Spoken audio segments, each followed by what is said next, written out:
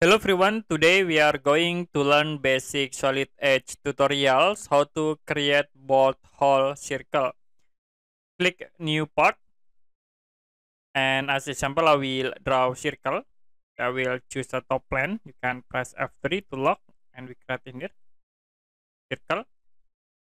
After it, use extrude tools to convert into 3D this circle object. Now I will create holes by using these hole tools. And if you want to set thread, you can click at this icon and I will use this option. For thread, we use to hole extend. Click OK.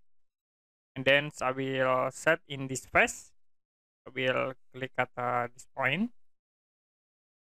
It will be automatically create holes with a thread. So if you want to make circles, these holes, you can select the whole object and then go to circular pattern. After it, you can select from the center point like this.